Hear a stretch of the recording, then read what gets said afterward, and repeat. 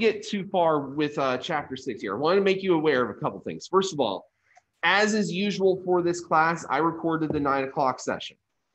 That one is up on YouTube already. So if you feel like we didn't answer all of your questions here, there's another session that maybe has different questions on it in the other session.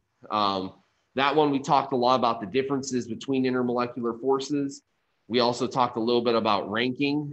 We did a couple of example problems from the skill builder from last week. So that would be worth checking out in the event we don't come across those same topics here. But before we get to that, I'm recording this one obviously as well for the same purposes.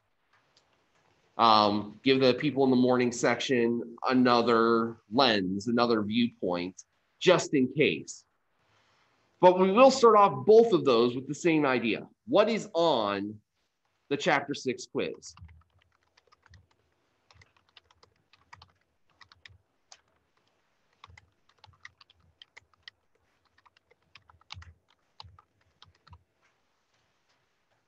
The chapter 6 quiz is as follows. There are 5 questions, and all of them are in the short answer or essay variety.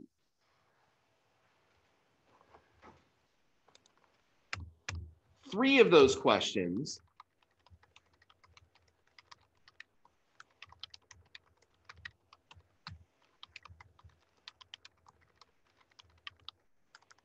are related to comparing intermolecular forces and applying them to physical properties of a substance. Again, physical properties, we're talking about vapor pressure, boiling point, solubility, and so on.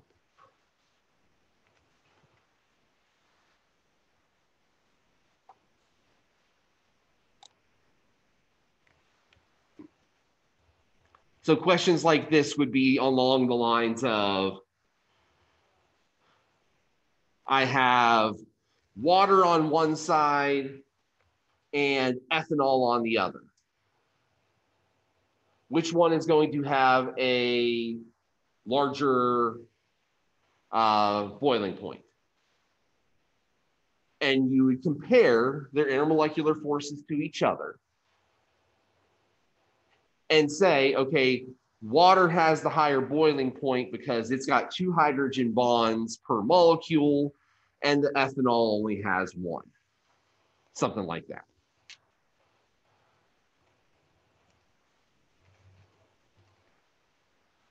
But that's what you would do. I give you 2 substances. You basically have to evaluate, okay, this substance has this with it. This substance has this with it. The intermolecular forces are going to be higher here, and it means this for whatever physical property that gets outlawed. So there'll be 3 of those.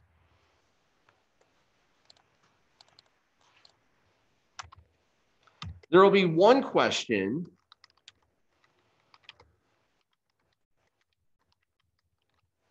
on water interactions in particular. And what we're really getting into that is, can you describe how water interacts with a polar molecule? Can you describe how water interacts with an ion? Can you describe how water interacts with a nonpolar molecule? Those kinds of things. In particular,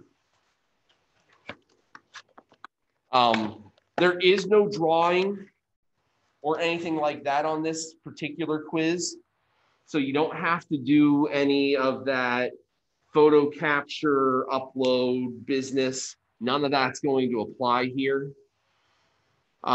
You will have access to your periodic table and your equation sheet. Equation sheet's not going to do you a whole lot of good since there's no calculations, but you can use it nonetheless. Periodic table might help a little bit with polarity and that kind of stuff.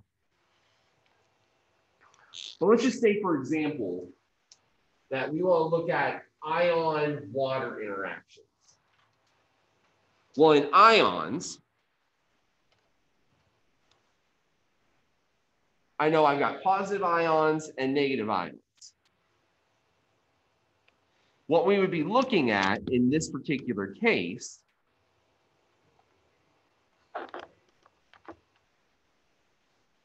is how does water interact with this negative ion in this case? How would it arrange itself? Well, we understand that water, with its bent shape, has a positive end and a negative end. Since opposite charges attract, we would assume that in the case of the negative ion,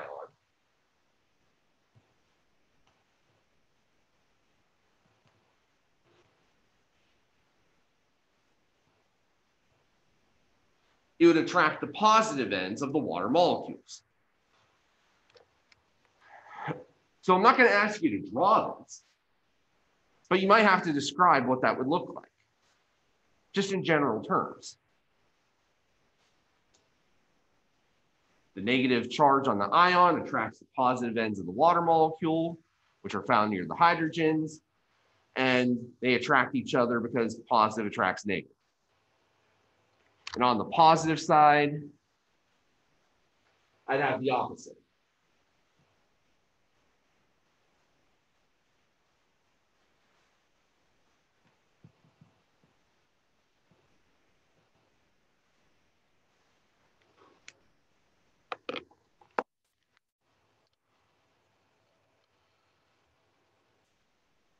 The negative end of the oxygen attracts itself to the positive ion and the water molecules arrange themselves accordingly. So that would be probably as simple as an explanation as those could get. And these are just two of the possibilities. You could also get something for a nonpolar or for a polar, and you just have to adapt the argument to whatever it is that you were talking about.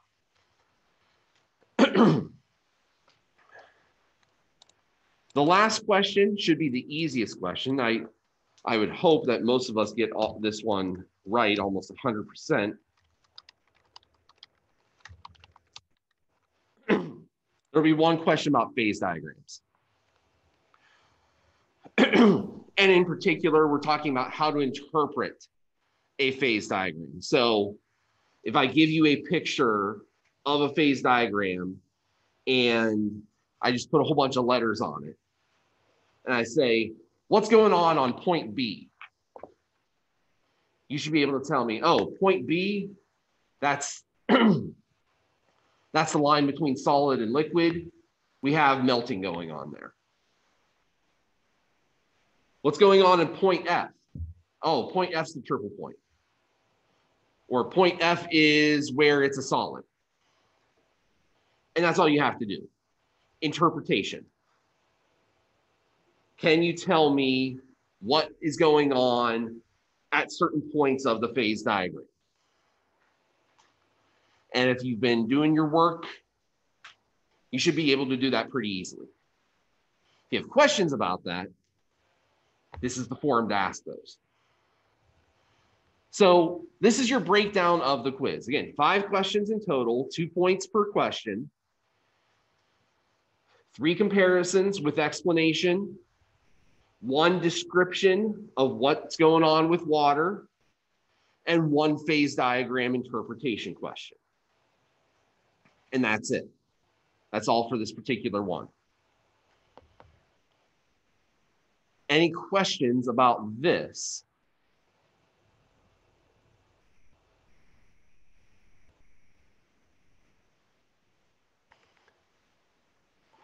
All right, here's the part where I turn it over to you. We've got about half an hour's time. What are some things that you want to talk about? Some things where you've got a little bit of questioning going on and you want some further explanation. What can I do to help you get ready for this, short of telling you all of the answers on all of the questions?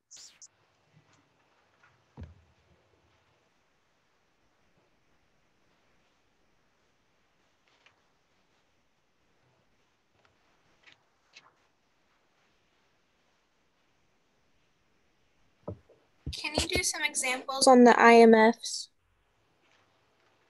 How do you mean, Taylor? Just another example of how they would be on the quiz. Okay.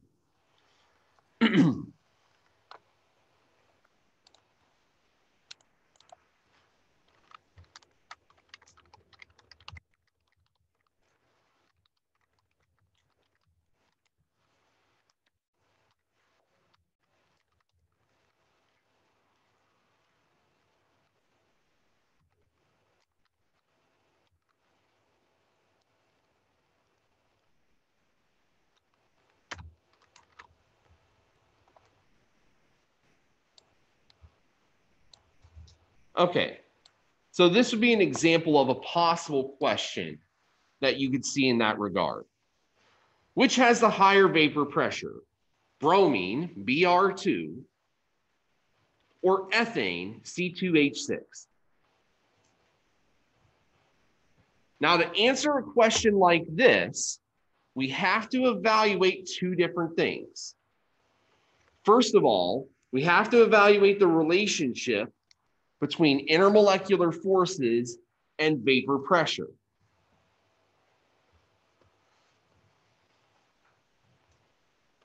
So let's go ahead and do that one first.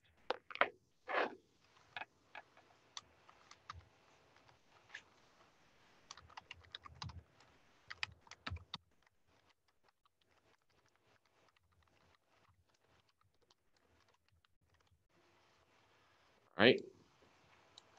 Somebody fill in the blank for me. Stronger intermolecular forces mean what to vapor pressure?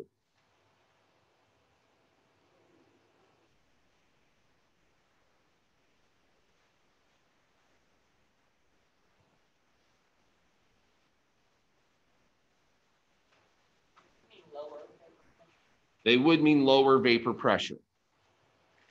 Thank you, Aaliyah. So that's the first part. Establish the relationship between the two. If you can establish the relationship between the two, that's worth in part partial credit on these kinds of essay questions. Because what I'm evaluating from you is, do you understand what you're being asked? And can you apply that correctly? So it's not just a matter of, I choose one or the other and I hope I'm correct. Yes, if you get it correct in that regard, I'll give you some partial credit on guessing right. But if you can't tell me why, then you're going to miss out on some of it as well. So if you can establish this, this is worth part of the partial credit. So you can kind of think about it as being a three-pronged thing. You have to have the correct answer.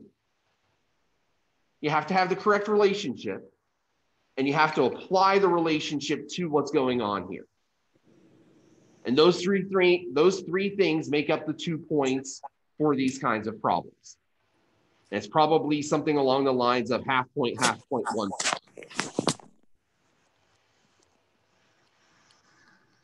So we've got a half point here. We've established the correct relationship.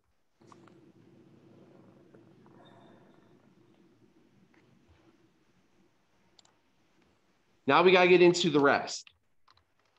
What kind of intermolecular forces exist in bromine?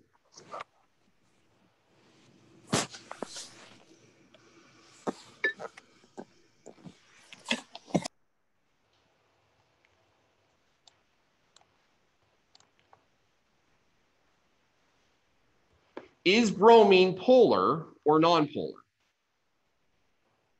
It's nonpolar. Homonuclear bonds are easy. You can't have polarity if the same atom is sharing electrons with another atom of the same kind. They're going to share them evenly regardless. So we've got London dispersion forces in bromine.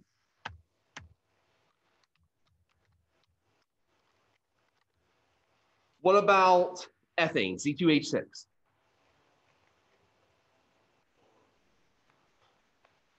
Is this polar or non?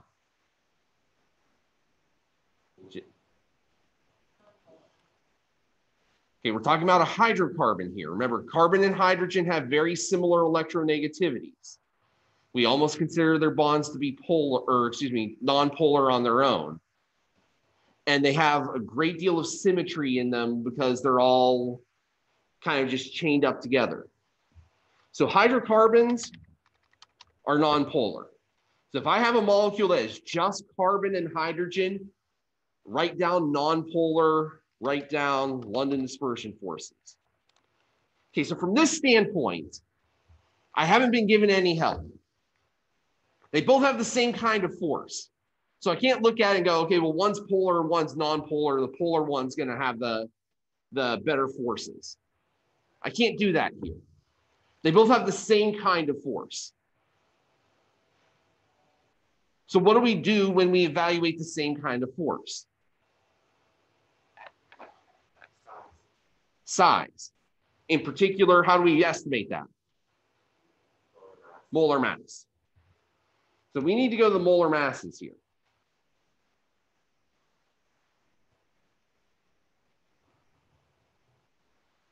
Bromine, molar mass of 79.9. There are two of them.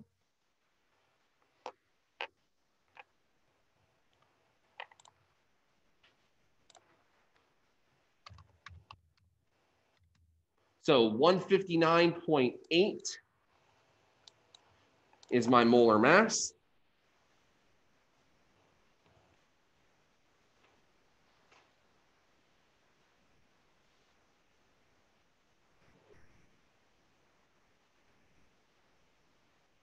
Molar mass of ethane, I've got 2 carbons and 6 hydrogens, 30.32.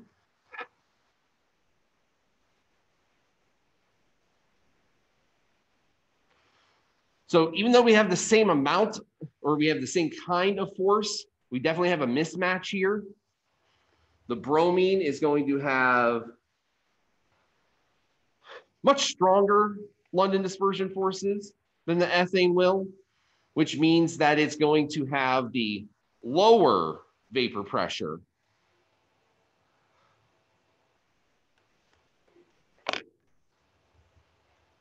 And so now I've established all 3 parts. And obviously in an essay, I would want to write this out in a little bit of a paragraph or a narrative of some kind. But I would say C2H6 is going to have the higher vapor pressure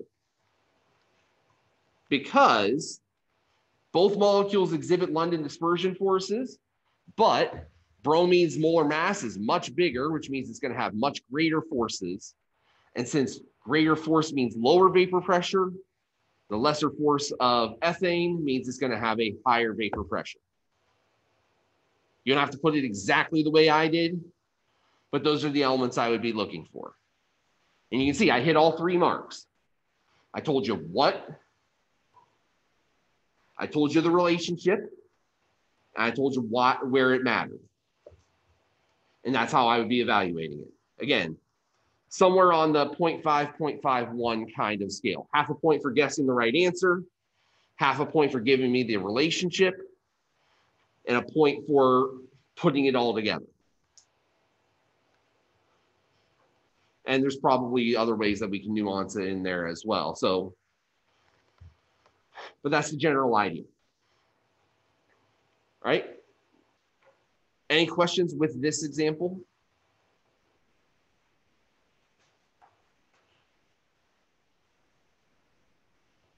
All right. Do we want another one like this, or do we have something else we want to ask?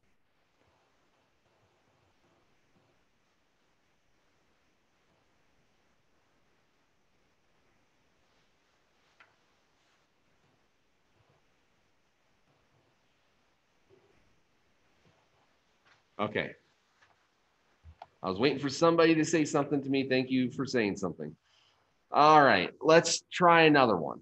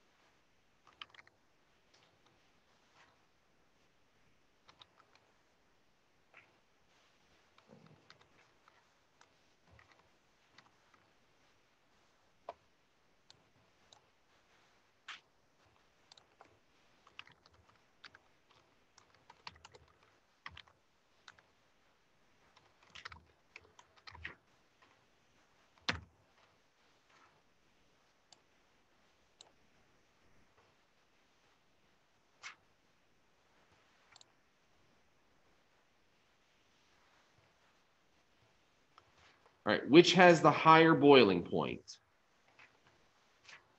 CH3OCH3 or C2H5OH?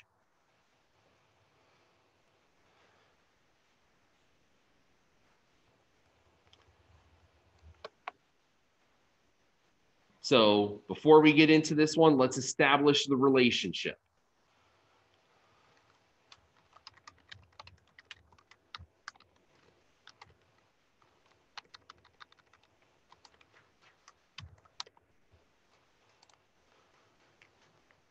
Aaliyah?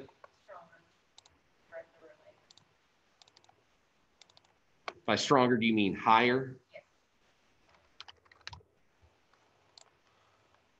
Okay, yes, they are directly related to each other.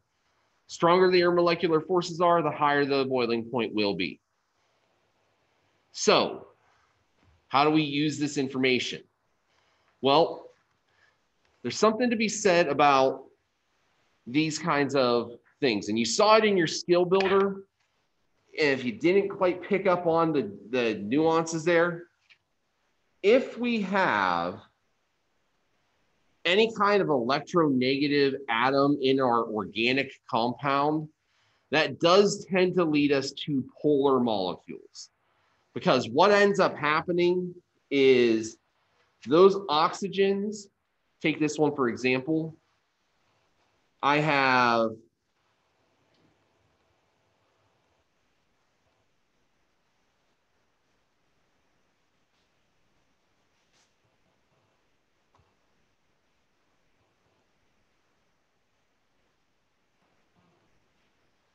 this kind of thing going on. That oxygen in the middle, because of its lone pairs,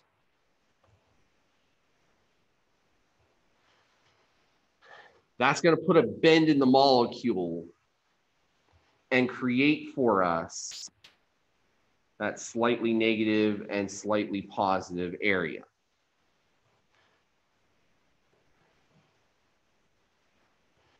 And we would see the same kind of thing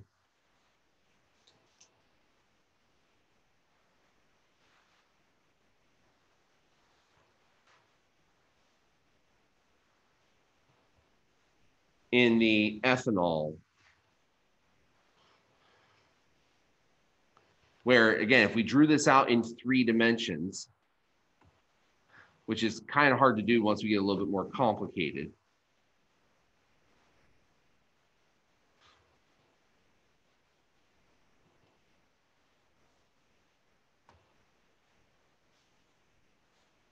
We would see the same kind of bending here that would create a slightly negative and slightly positive area there. So both of these are polar. Even though they're carbon and hydrogen, the presence of those oxygens there does create that asymmetry, does create that bending that we look for in polar molecules.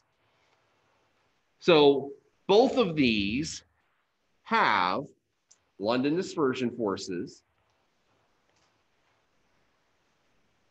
Both of these have dipole-dipole forces.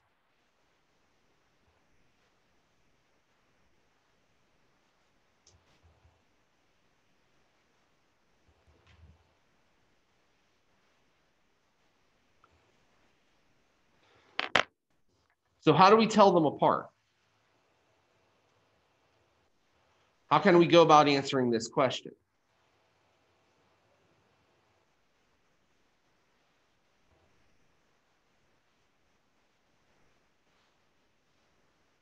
Well, we could do what we did last time. Worked the first time. Let's look at molar mass. You know, if we have a relative tie like this, we've discussed that if we have a tie, London dispersion forces suddenly become more important.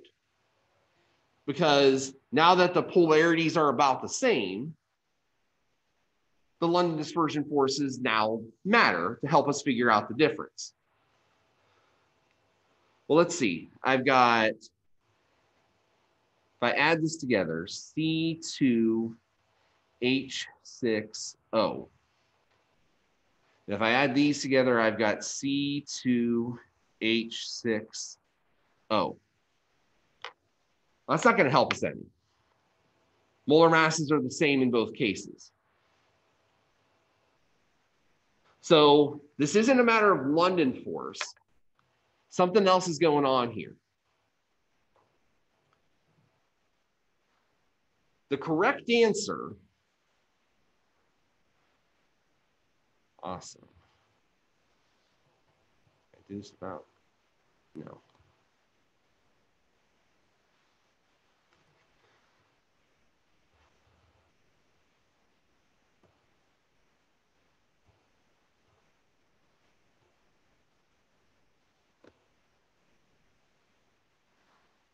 Our correct answer is this one. Why is it our bottom structure? Andrew? It's hydrogen bonding. What we need to look at is in our polar group here, what is the difference between the top molecule and the bottom? Top molecule has oxygen bonded to 2 carbons with its 2 lone pairs. The bottom has a carbon group over here, but it's got this hydrogen group here. Now we established polar molecule with an OH group. This means that we've got hydrogen bonding present in addition to dipole-dipole forces. And that addition means I'm going to have stronger intermolecular forces down here. Stronger intermolecular forces lead me to a higher boiling point. And so that's why I'm going to choose C2H5OH as my correct answer here.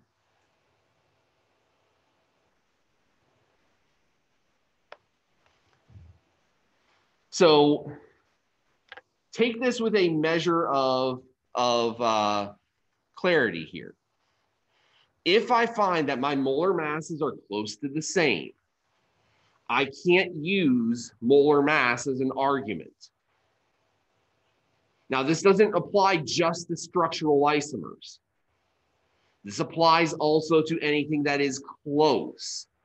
So if I have a molecule that is 90 grams per mole and another one that's 88, there's not a big enough difference there to establish that the one with 90 is going to have greater intermolecular forces and therefore have the stronger attractions. We can't make that determination.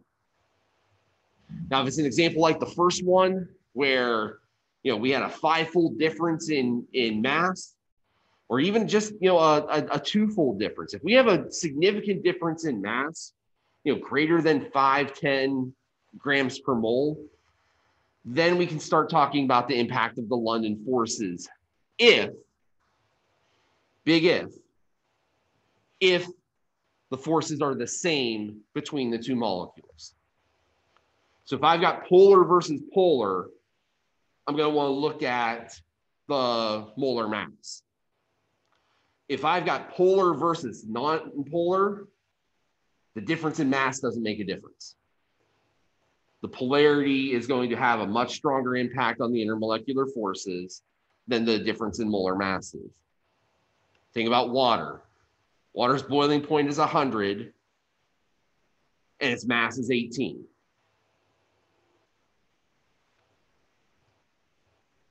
Now, water's kind of a special exception because of the hydrogen bonding. But even so,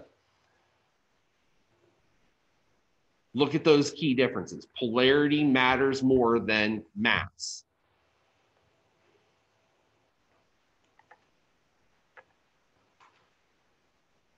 All right, we've got about 10 minutes left. We can probably do one more of these examples. Or if there's another question out there that we need to have answered, we could do that as well.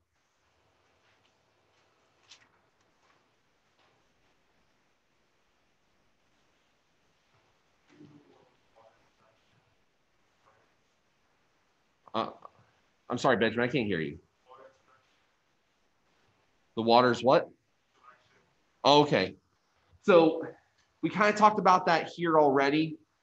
What we're looking for in that kind of a question is, how does water interact with other substances? So if I have a polar substance, then I want to talk about how the negative and the positive interact with each other.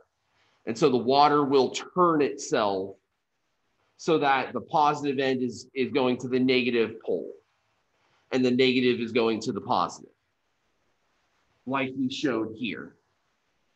So if this was polar, just using let's use ammonia as an example, just for simplicity. If I have ammonia,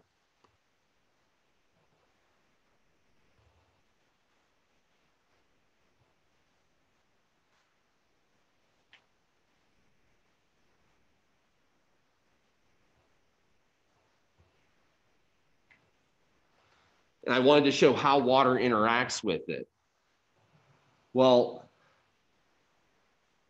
I can establish that the negative side of ammonia is near the nitrogen. The positive side of the ammonia is near the hydrogens. And so all that I would show is that the oxygens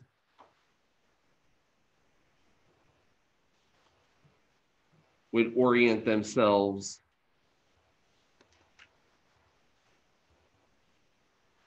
to the hydrogens.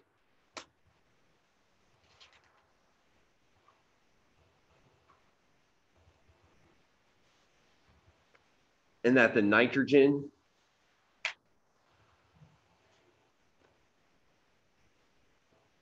would orient itself toward the hydrogens. And so again, you aren't going to be asked to draw this, you'll have to describe it.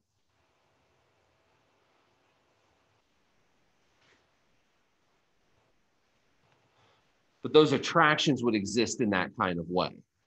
And so that would be what we would be establishing in our description, is that, okay, the nitrogen has this negative center, the hydrogens in the water are going to point themselves toward that negative center.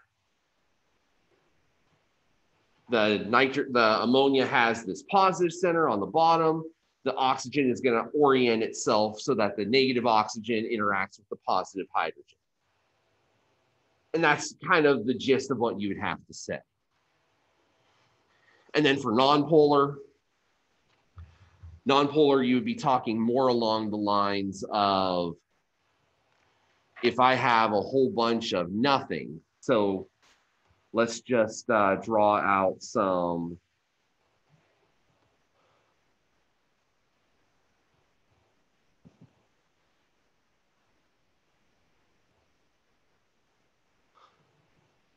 nonpolar circles here.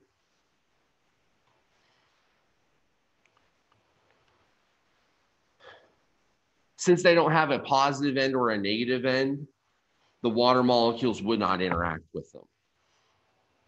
What we would effectively see is that because the attractions of water are so much stronger to themselves than what they would establish here, the water molecules start to squeeze out.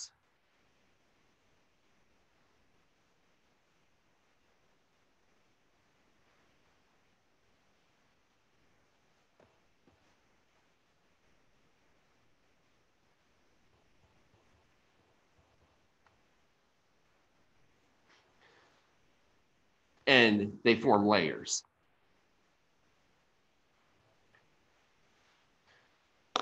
And you can see this. This is pretty self-explanatory and common. Think about what happens when you make a salad dressing. You take your oil, you take your vinegar, you can shake it as much as you want, try to get it to emulsify. But what happens is that those hydrogen bonds in the vinegar, because it's water and acetic acid, well, they band together And they're way more attracted to each other than they are to the oil. And so they'll start squeezing out that oil, and eventually it separates out.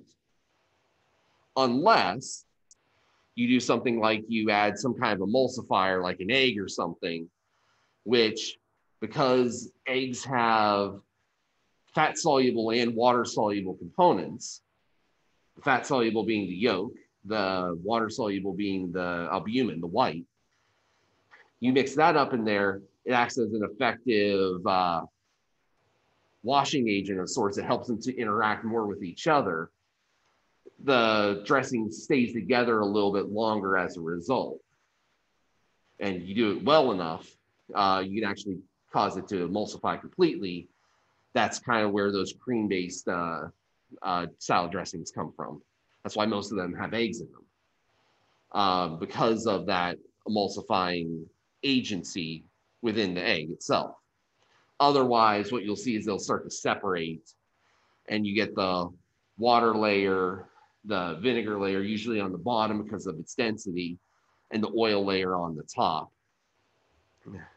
Because as we established before, solubility occurs from mutual attraction. Something dissolves in something else because collectively they are more attracted to each other than they are attracted to themselves. And so they start to mix together because together they have more collective attraction and more stability as a result. Same's true here. Even in ionic compounds, we know that ions are held together with these really strong electrostatic forces. Why can a water break them apart? Well, because the ion dipole forces that form are much stronger than the hydrogen bonds in the water. And collectively, when I put together all of the ion dipole forces that exist, collectively, we have greater attraction here than we did here. And the water molecules do a little bit of shielding in separating these guys from each other, which means they also separate the positive ions from each other, the negative ions from each other. What does that do effectively? Well, those are repulsive forces that would be counteractive to the crystal. And by separating those out, some of those repulsive forces go away, which makes the attractive forces even more attractive. So those are the kinds of things you'd see in interactions as far as water is concerned. It's going to be in one of those three kinds of domains. It's either water with a nonpolar. We talk about the attractive forces of water being stronger and squeezing out the nonpolars. Water and ions, where we talk about the attractions between the ions and the dipoles. Or polar-polar, and we just talk about positive pole attracting negative pole and vice versa.